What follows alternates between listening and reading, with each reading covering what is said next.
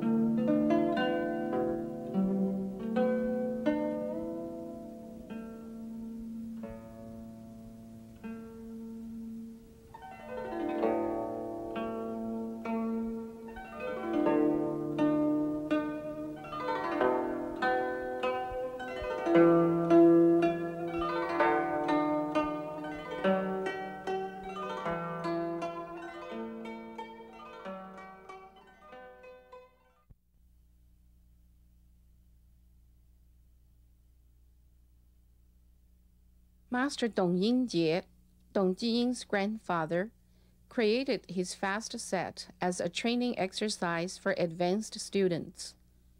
It is often called the Dong family Tai Chi Quan. Each of the movements has a martial application. Some of the movements are performed slowly. Others are very fast. They encourage the practitioner to gather and explosively release energy.